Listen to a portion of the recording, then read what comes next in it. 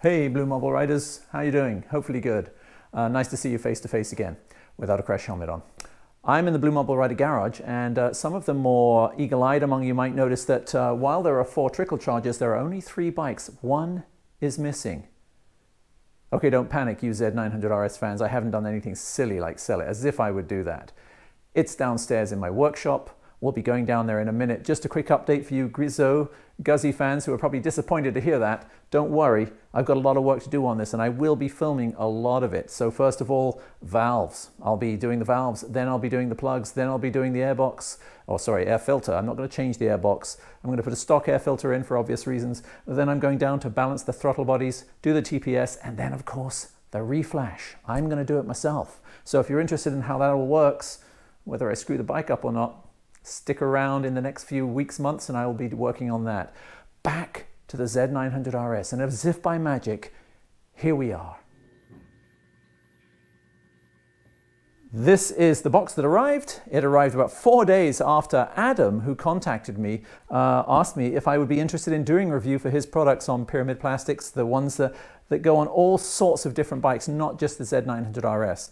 They don't only sell their own products, they also sell a whole bunch of stuff by Puig and many other manufacturers as well for all sorts of different bikes. But they do a great selection of things for the Z900RS.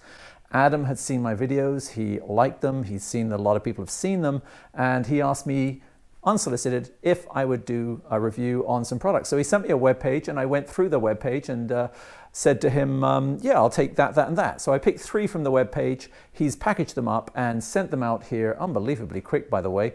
And here they are. So I will be putting them on the bike. The reason I chose these 3 parts was because I felt that a lot of Z900RS riders will be looking at these 3 parts in particular. 2 of them very much so. One of them I got a bit selfish. The selfish one was basically caps to cap some of the holes on the bike. That it's got caps on most of them, but for some strange reason Kawasaki do not cap up some of the areas. So I thought to keep the elements out, that would be a good plan, so I went for those. Also, he sent me a hugger, which is something that I've often talked about putting on the bike. We'll see how that works out. It's a gloss one, matches the tank. It also comes with a couple of transfers that I have to put on.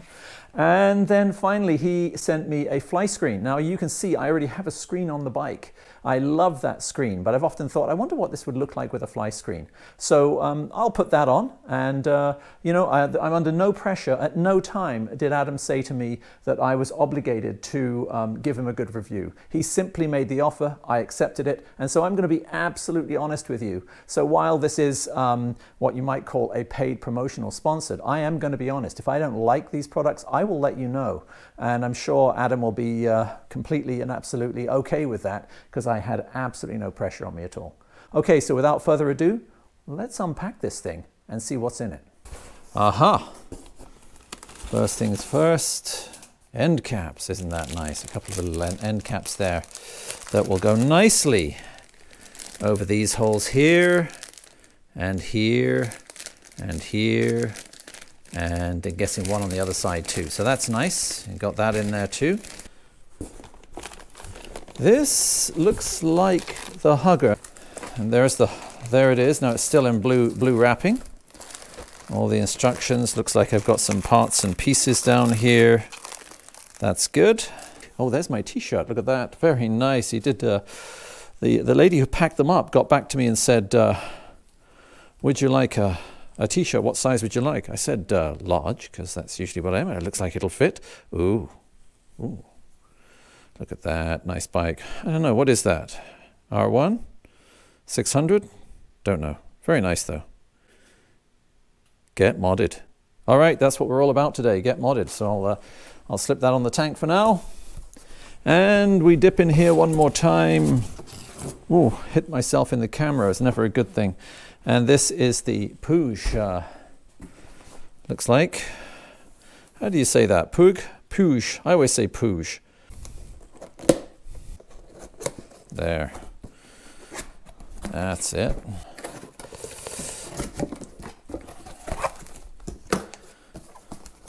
All right. Now we got the smoky screen. That's kind of nice. Same as the other one. And we have got the main body of the fly screen. Looks fairly substantial, looks fairly big actually. Huge. So yeah, you can see that's going to go around the headlight, and this smoky shield is going to go right here. All right, so what I'm not going to do is I'm not going to spend the whole time doing this in front of you. All I'll do is probably stop a couple of times and show you about any difficulties I come to, but all in all, it'll be get that off, put this on, put that on, and I'll show you, tell you, talk to you about what it was like, the process of putting it on, and also, of course, the process of the quality and how easy, were the holes drilled in the right places, what sort of tools did you need, etc., etc. Okay. Okay, the instructions are fairly straightforward. It shows you a sort of blown up picture of your rear swing arm here. There are two places where the hugger fits on the OEM hugger fits, and supposedly this fits in the same two places, and then one on the third side. On the OEM hugger, the one that comes stock with the bike, there is a third point. It's a plastic push down clip that's right here. This isn't on this one. It shouldn't make any difference. It rests here and it's fixed in two places. It does say you might want to loosen the mounting on the exhaust in order to get the this one off of the swing arm, and we'll get to getting the old one off and see if I actually do have to move or loosen that in order to move the exhaust down a little bit. I may have to remove that point as well. So it says remove that and loosen this, shift the exhaust out of the way. I'm going to see if by cutting one of these down short that you can do it without. If you can't, then I'll do it. I just wanted to try, you know. What does it come with? It comes with some stickers for my color scheme. It also comes, interestingly, if you have a yellow ball, these were in there as well for the yellow ball. So this is the little Allen key that I made in order to be able to fit on the other side. And this is a 5mm, and you can see it fits in here quite nicely. There's a point here that we have to undo. If you look down in there, I hope you can see it. Right, and I'll point with the Allen key right here. You can just push down. I've already done it. You push down on here, and then this will free this button. This is not on the new one. It just attaches with the 3 bolts to the swing arm. So we'll see how that goes and figure it out from there. On the other side, you can see the problem. Unless you have a short Allen key like that, you are going to have difficulty clearing this. So we'll see if this works. If it doesn't, I will have to loosen a couple of points on the exhaust, this being one of them, and then one down here in order to lower the exhaust so that I can get in. I guess it all depends on how far this screw comes out. So I can do it by hand now, I think. And there it is, it's out already. So that one is loose already, and we'll take off these. There's one. And as you can tell, they were pre-loosened to begin with, so there's 2. That I push down. Let's see how easily this third little grommet comes out. There it is. Okay, she's out. Ooh, look at the crap in there. Look at that. Hugger didn't do a very good job of gravel and all sorts of stuff up there. Maybe I'll give that a little clean before we get going. With the old huggers off, complete with all the oil on the inside. There it is. Okay. So hopefully this hugger should touch down here and leave this open. It was only where the plastic covered it that you can see sort of scuffing and a little bit of pitting. So I don't know if you can see down here, I've put the little plastic fixing in there that was there because there was a hole left here, and the other hugger is going to come up to about here. I don't want this hole exposed, so I put this back in. I put a little ring of silicone, Permatex silicone, it's UV proof, a little ring of that just underneath it, and then I've pushed this in. Don't push that middle pin down because you'll be releasing it again. So take the pin out, put the collar on, then push the pin to level, and it's all good. I just don't want water getting into the swing arm and sitting in there and rotting this out from the inside out. Best to be safe rather than sorry. I hope you can see this, by the way. There it is. And silicone right around there. So here is the hugger, and I'm just taking the last bit of the blue off it. Okay, it's very nicely wrapped. You've got to be very careful with it. It is gloss, fairly tough, but I just want to be careful. So I can go in the garbage, and here we are. Here's the hugger. Now, part of me says I should put these transfers on, I've got to take a look in the picture and see how those go. And part of me says I should put them on the back of the bike. I don't know. But for now, a couple of things. This piece of rubber, very nice thought. It actually goes here. You cut it down to size here. It goes inside here, and it's supposed to cover this bit here to stop it rubbing on the swing arm when you mount it, which is a nice thought. Yeah, so getting the grommets in is a lot easier. Do not put the little collars in first. You need to squish those grommets down. A little bit of the Bishop's best friend, otherwise known as Vaseline, will really help these get in there. So once that's done, grab a collar, and it's about slipping that collar in there. Okay, so I've done a bit of a dry fit here. I've got these partially screwed into position. The holes line up beautifully. And I've got the little rubber grommet, the little rubber covering on the edge of the hugger here that sits on the metal. That's great. Stops it scratching. I'm being a bit precious about whether I put these on or not. I may actually put them here. I've seen a few bikes do that. But that'll be something I do in a little bit. What I have noticed, though, is that with the spacer, which goes on here, there's a spacer. This bolt is going to be touching the exhaust. So now I can see why they asked me to take this off first and then to unscrew down here. I don't know if you can see it. There's a little screw down there, and then I could drop the pipe and I'll have better access to it. So for those of you who are thinking like me, you could get away with a shortcut, no. Do as the instructions say, RTFM. Take the exhaust off. You are going to need a 10mm and a 12mm. I've used an extension so the bottom of the ratchet doesn't hit the exhaust. This actually is still quite firm because of all the rubber grommetage in there. Be prepared to catch a whole bunch of washers that come off this and know where they go. So if I support the pipe, that's so much easier. Oh yeah, there's some movement there. So as soon as I loosen this one down here, this whole thing should come off. Okay, so this collar here needs to be undone. When that's undone, you're using a 10. Don't take it all the way. It's pretty well out, and I've got some movement here now. I can move the pipe. I've screwed this in with my 3mm Allen key, and I've tightened it quite well, not too tight. There it is. It's solid. Now, getting this back up, you really need to wiggle this out a little bit so it clears that. And as you get it back up, you can now let it push itself back in. I'm going to hang this bolt in there, so as I tighten the collar up underneath here, you can see it right there, I hope. As I tighten that up, it will be in the right position, remembering that this washer stayed down this end. So here we go. There it is, and I'll just put the screw on the other side. If you find your exhaust is really loud after you've done this, it's because you haven't mated it very well.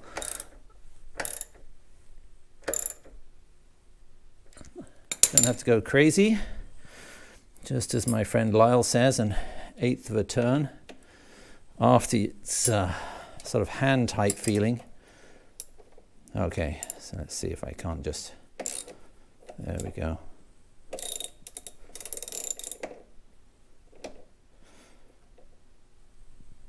Nice. Good, solid as a rock. That's in really tightly. Perfect. So on to the next thing. Hugger is on. Loving it. Going to keep that one. Looks good. Way more coverage. The other one stops about here. So look at the difference here. I've got a lot more protection for the underside of the bike to stop it dripping down here and getting in there. It's going to fire off the back a lot more now than it ever used to. So that sort of thing that you can see up there won't be taking place anymore on the bike. Wonderful. It's going to fire off and maybe hit the bit of the tail tidy, which is something else Pyramid Plastics do. They do a nice tail tidy. Yeah, you could do that if you want. Moving on, I'll put the end caps on now for a few of these things before we get on to getting the new Puig fly screen on the front.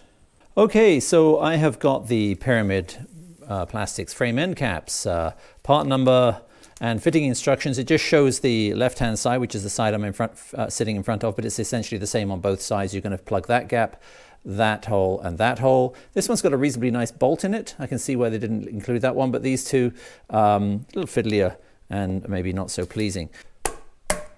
Best to use your hand, I guess. There we go. That's in, and then here, up here, should just hand press in there. Yes, it does very nicely. Make sure that's in good and tight. and then the second one here, up here like this. These are stock. You just wonder why Kawasaki doesn't take the good sort of, you know, just, what is this? I don't know. I mean, I'm not sure what Pyramid Plastics charged because they've had to design these, make them and mold them, but I'm sure Kawasaki, who ordered thousands of these, could possibly muster up another 50 cents and put these in, especially for the swing arm there, which is, you know, to me, I don't ride this in the rain. It's the Princess as well as the Guzzi. They're both Princess bikes, so they don't go out in the rain. Ironically, the first day I bought this, it was raining like hell, but that's the only day it's been in the rain. And so, you know, I'm not as concerned as some, but if I was definitely commuting all weathers, I'd have these covered up for sure. Looks a lot nicer. Okay, same on the other side. I'll get that done in a second, and then we will head to the fly screen. When I come over to the workbench, you can see that Puig offer you a difference in the windage. Now on that one back there, there is absolutely no buffet at all, and that's critical for me that there's no buffet. It does take a lot more of the pressure off your chest, but what Puig have done here, if you take a look, is they've given you the difference between this fly screen and a standard bike. And you can see no added helmet protection, which is great news because you're not going to get any buffet. It does not disturb the air around your helmet. Upper body protection, they say 25% to 20% on a naked bike. Well, okay, 5% off. You can see the picture here, slightly reduced upper body windage. But where it is going to help you is in the lower body. 50% to 25% is what they say. And how's that going to help? Well, just the lower part of your jacket. You know that feeling where if you're wearing a loose jacket and it's flapping around, that should maybe help. 50% off. Okay, awesome. So if I do ride with this, I'll let you know how it works. Whether I keep it or not is down to styling, whether I like it. You can take a look here too. This is the CS14. When I look at the information on this, it's called the Universal, but it's the CS14. If I look over here at the packet, the reference number is right here. I don't know if you can see that. There it is, reference 10156N. If you're interested in it. Okay, on to getting the old one off.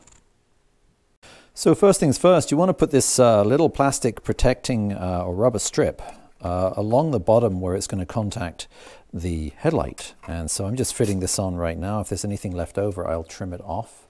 Because it's clear, you can see how deep it's going into the flange. There we go, it looks good all the way around in there. Pretty well to the edge here. It's going to do its job. So I'll trim that off, and then we're on to the next bit. Okay, with it trimmed to size, next thing to do is to drop these nice little fittings in here that will expand gently around the collar, fitting into the plastic around them. So these are the receivers for some screws, and then you're going to have some caps over the top of those. I won't bother peeling the decal off yet, but here they are. Now when that goes in, you're going to be squeezing that a little bit. So I'm going to do the bottom one first, and it looks like we have a washer. And yeah, washer goes on. If I can pick up the washer. So washer goes on first of all, and then we're going to put this guy in here, and it's going to turn. Now the tool for this wasn't provided, so you're going to have to find your own, I'm guessing 2mm to 3mm, and I'm just going to do that finger tight for now, just to hold it in place, and I'll get the Allen key and tighten it up and then put the caps on top. And then it's just a question of taking my old one off and getting this one on. Okay, so you've got some mounting brackets to put on, and there is also this doohickey which goes in here, and this is Allen key 5. I'll just tighten that up. There we go. Don't need to go crazy with that. And I'll put the 4 in. And again, same thing. You don't want to go crazy. You know, you're screwing into an aluminum bracket there, but it's going through plastic. So just an 1/8 is all you want to do. So I've taken off 2 screws down here to remove the silver bezel. Out it's come, very easy. And then 4 screws in here just to tilt the headlight forward. Be careful that you don't change the adjustment of the headlight. These are screws with springs on them. Just don't turn those. Just turn the 4 that sit literally in the rim at the 10, 2, and 4, and 8. So once you've got the 4 screws off, you can get your 14 on here, and you can put your 12 inside here to grab the other one, and this now should start to turn out, and now I appear to have like room to flex the plastic. So easing it in there, easing it in there.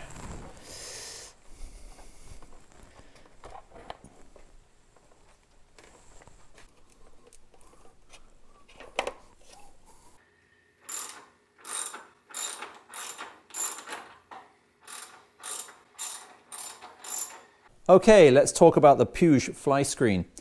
So got it on, did have to make a modification, had to remove the screw in here that guides to how far it leans back. This has to lean all the way back on the Z900, so much so that you need to put the pads on the inside so that it is touching the clocks.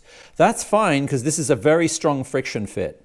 If I had one complaint about the setup of the thing, it was really easy, apart from I did have to take my bezel off, pull my bulb out, get my screws, but that could be a bike oddity compared to other models. But the bracket is a beautiful silver, very nicely drilled, I think stainless, and fits in really nicely, slides in, you tighten these up, and it's on really strong. But with that said, there is a little bit of the bracket showing. So if you're really finicky, my suggestion would be to spray paint those bomb black or matte black, and they wouldn't show so much. Perhaps even Puig could think about, especially with a black bike, creating those in a black color.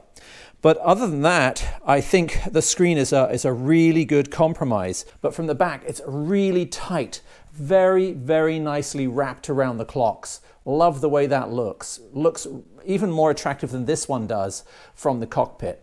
Considerably cheaper too. Not quite sure what the price is, but I'll post it up here for you. Much, much cheaper. Much easier to put on too. This requires a whole lot more brackets because it's a lot heavier. From the side, this is certainly more of a futuristic or modern looking piece of kit. So if you're someone who wants the Kawasaki Z900 as not so much as a throwback to the Z1, but as a sporty naked, this is a better solution than the Chic or a few others actually. In fact, I think this would go well on bikes like, you know, the XSR 900. Puig or Pyramid Plastics supply these in all the colors for the Z900RS. So you can get it in the blue and the gold, the yellow and the gold, the root beer and candy color, the black, all different iterations come from them. No problems at all. My one area is from the front, it is definitely a modern looking, a much, much more modern looking futuristic fly screen than this one. This one harks back for me for the 80s, 70s and 80s. This one's definitely a much more, and if that's the look you like, you go for it. Looks are subjective, so I'm not really going to put my stamp on it either one way or another. So like I said, really nicely finished. They could do a better job with the brackets, just darkening them up, but that's not a game changer. This does push all the way back onto the clocks. It isn't quite even, so it fits beautifully around the bezel. That's tight, very nice. No wind getting up there, or maybe very, very little, just skimming off it. Very, very close to it. And the same all the way around, except for the fact that the top is a little further forward than the sides, because this is literally as far back as you could push this fly screen. So if that's something that's going to bother you, it doesn't bother me, and it's not particularly noticeable from the side. It looks very well balanced. It may be that I have my, I did get flashes last year. I adjusted my beam. I felt it was too low. I adjusted it up, and I started even on low beam to get people flashing me. So it may be that my own particular headlight is tilted too far back at the top, and that this would actually be completely the same all the way around if I readjust this, which I will probably do. Riding with this thing, you are not going to get the same degree of protection you get from this guy. This guy is a lot bigger. If I gently put her in here, you can see it completely covers it. It's both taller and wider. And I still don't get buffet off this on the helmet. It's going to flare the wind out, lower body, but you're not going, unless you're shorter than, 5'7", I don't think you're going to get any buffet off this at all. So in conclusion, what do I like? Well, I really like the parts that Pyramid Plastics have for the Z900RS. They have a ton of them. They have a ton for all sorts of makes and models. So yeah, I'm loving the caps. They really give it a more finished look. This is the one that came with the bike, and these are the ones that they put on there. Then for me, the hugger, it's completely made for the Z900RS. This is a Z900RS custom made hugger, and I think it does the job absolutely beautifully. Not only is it really well finished, and everything lines up beautifully. This is no universal fit. This is for the Z900RS, but the hugger comes much further back than the stock one. The stock one stops about here. This comes back. You're going to get much less debris up in here. So that's something I want too. You can get this in any color. I left my stickers and decals off, as I did on the front there, because you can get this in any color, any decals or stickers for it that you want. They can come in matte, they can come in different colors. They come in green and gold, they come in blue and gold. Same thing. Really nicely done, highly recommended. So I recommend the hugger. I recommend the caps, and with reservations, I recommend the screen. It's with reservations though, the silver bit here, and looks-wise, it doesn't do it for me, but for you with your green and gold, your blue and gold, or whatever else up the side here, might work for you, might make it look a little more retro. For me, it's a very modern screen. With that said, I'm hoping you really enjoyed that. Please hit it up with a like, and let me know what you thought, and thanks once again to Pyramid Plastic for supplying this stuff and letting me have a crack at it. I really appreciate it. Once again, thanks for watching everyone. If this is the first time you've watched, please consider subscribing. I do product reviews, motorcycle reviews, off-road and on-road vlogs, as well as tours.